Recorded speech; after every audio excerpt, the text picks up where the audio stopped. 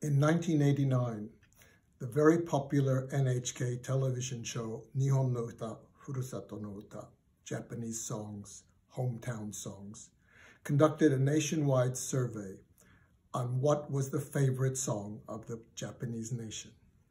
The favorite song turned out to be Akatombo, Little Red Dragonfly.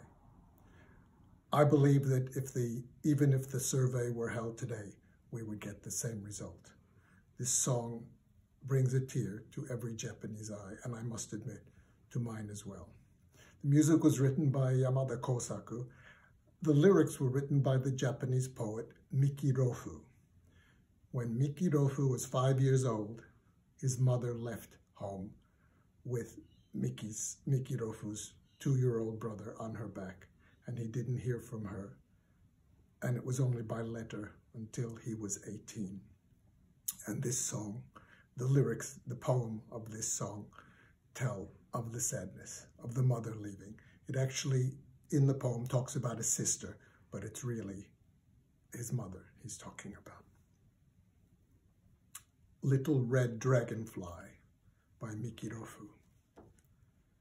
At sunset, in the twilight's glow, little red dragonfly.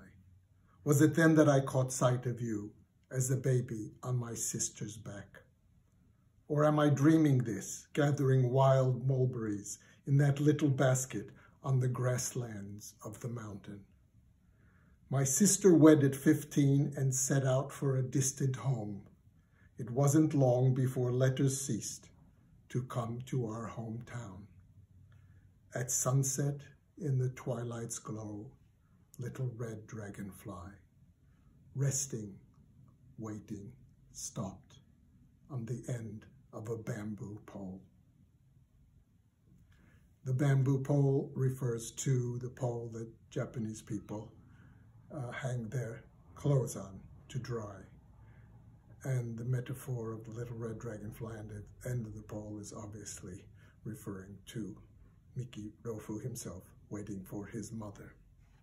At sunset, in the twilight's glow, little red dragonfly, resting, waiting, stopped on the end of a bamboo pole.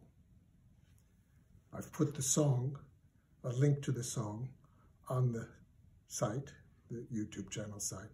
Please click on it and have a listen to the most popular song in Japan, Little Red Dragonfly.